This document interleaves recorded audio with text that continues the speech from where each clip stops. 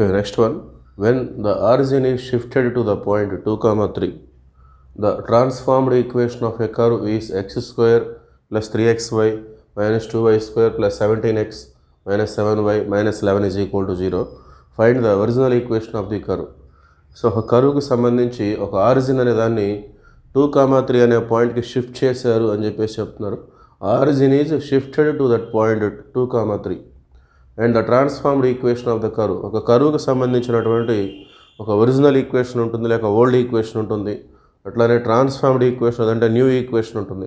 Transformed అన్న new equation అన్న రెండు ఒకటే, ఒరిజినల్ అన్న ఓల్డ్ అన్న రెండు ఒకటే. సో మనం గుర్తుపెట్టుకోవాలి.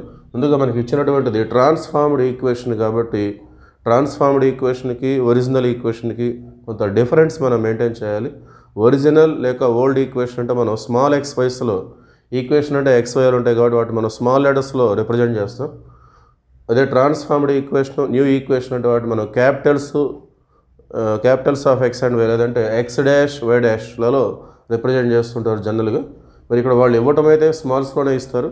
మనకు అది ట్రాన్స్ఫార్మ్డ్ ఈక్వేషన్ కాబట్టి మనం దాన్ని క్యాపిటలైజ్ చేసుకొని నోట్ చేయాల్సి ఉంటుంది. So X square that means capital X square, difference కోసం 3xy 3 capital X capital y minus 2y square 2 capital y square plus 17x 17 capital X minus 7y 7 capital y minus 11 is equal to 0. So given equation అనేది transformed equation అయితే వాటిని క్యాపిటల్స్లో లేదంటే X dash why డాష్లలో represent చేసుకోవాలి. So తర్వాత point origin is shifted to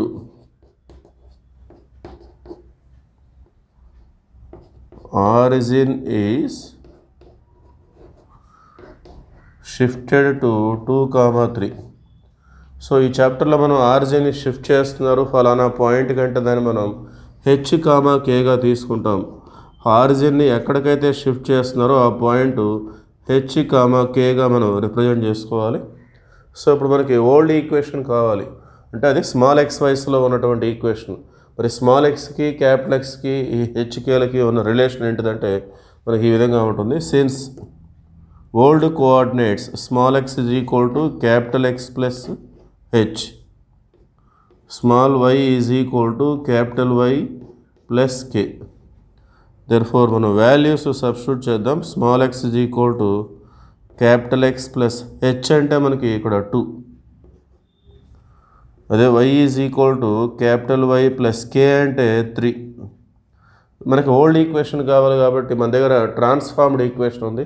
transformed equation అంటే అది capital X వైలలో ఉంటుంది కాబట్టి మనకి capital X capital y values తీసుకొని దీంట్లో సబ్స్టిట్యూట్ చేస్తే మనకి ఒరిజినల్ లేక ఓల్డ్ ఈక్వేషన్ వస్తుంది. సో దీని నుండి మనం క్యాపిటల్ ఎక్స్ క్యాపిటల్ వై తీసుకోవాలి. మనకి ఏ ఈక్వేషన్ ఇస్తే ఆ కోఆర్డినేట్సే మనం తీసుకోవాలి.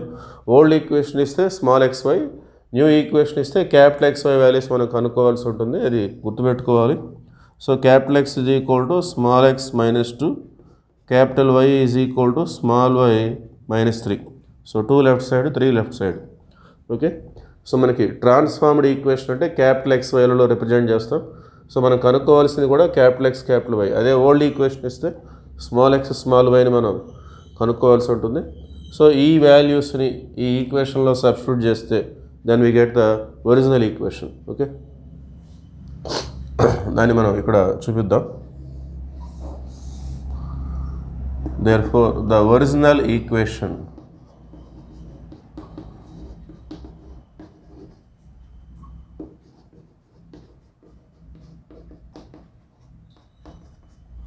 ఒరిజినల్ ఈక్వేషన్ లేదంటే ఓల్డ్ ఈక్వేషన్ ఎలా చెప్పుకున్నాం ఒకటే. సో క్యాపిటల్ ఎక్స్ ప్లేస్లో ఎక్స్ మైనస్ 2ని, క్యాపిటల్ వై ప్లేస్లో వై మైనస్ 3ని ఈ ఈక్వేషన్లో సబ్స్టిట్యూట్ చేసి మనం మొత్తం రాసుకోవాల్సి ఉంటుంది. X square that means X minus 2 whole square plus 3xy 3 into X means X minus 2, why means y minus 3 minus 2y square, y means y minus 3, square means whole square, plus 17x. 17 into x means x minus 2 minus 7y. 7 into y means y minus 3 minus 11 is equal to 0. Now this is our original equation or old equation and we have to simplify this. Then మనం simplify చేస్తే మనకి వచ్చేస్తుంది. So let us see that x minus 2 whole square, that means a minus b whole square formula, a square x square b square అంటే 2 square 4 minus 2ab 2 into x into 2 2 4x plus 3 into ఇక్కడ 3 ఉన్నాయి కాబట్టి into చేసుకోవాల్సిన మనం ముందు 2 into చేసుకుంటాం. ముందుగా brackets మనం మల్టిప్లై చేద్దాం. x into y xy x into minus 3x minus 2 into y minus 2y minus 2 into minus 3 plus 6.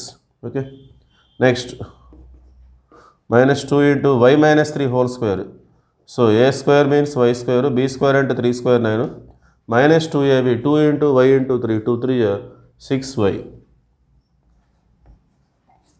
2ab అన్నప్పుడు 2 into a అంటే ఇది b అంటే ఇది 2 అనేది ఫార్ములాలో ఉంటుంది plus 17 into x 17x minus 17 2 34 minus 7y minus into minus plus 7 3 21 minus 11 is equal to 0. Okay, so that implies x square plus 4 minus 4x ఈ 3 తోటి మనం లోపలికి ఇంటూ చేద్దాం. 3 into xy 3xy minus 3 3 9x minus 3 2 6y plus 3 6 18 minus 2y square minus 18 minus into minus plus 2 6 12y plus 17x minus 34 minus 7y plus 21 minus 11. So 10 వచ్చేస్తుంది. Okay.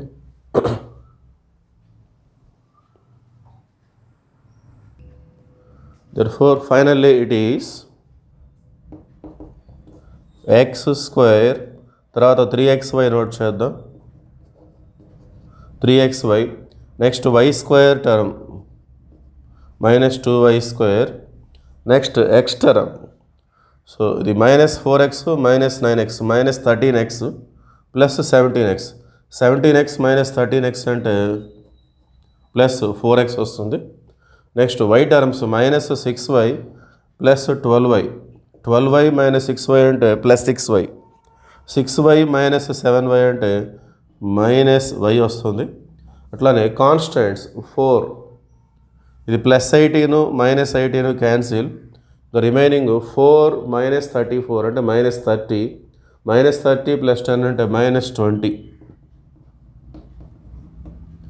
Therefore this is the original or our old equation, x square plus 3xy minus 2y square plus 4x minus y minus 20 is equal to 0. That is the answer.